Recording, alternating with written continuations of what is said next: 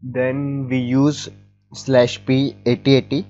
By using the /p option, we were connecting the internal port 80 of our container to the external port 80. Because the Nginx server by default is running on port 80, we are then able to send HTTP request to the server from our local machine by simply opening up URL, which is localhost and then 80, and it will say a message to you, welcome to Nginx.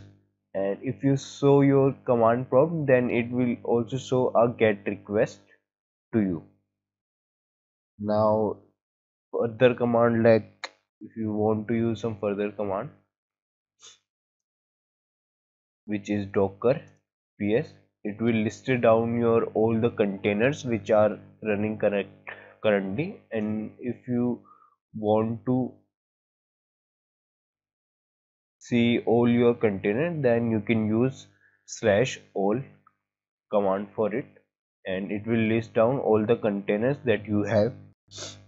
And if you want to see images, then you can use docker images. Also you can go to your docker desktop as well to show what kind of images you have.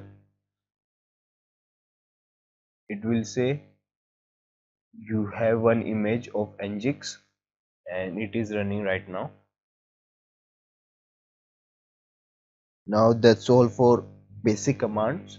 Let's move on that how you can pull the RASA image from the hub, Docker hub, and use a container from it, and how you can develop a code in it.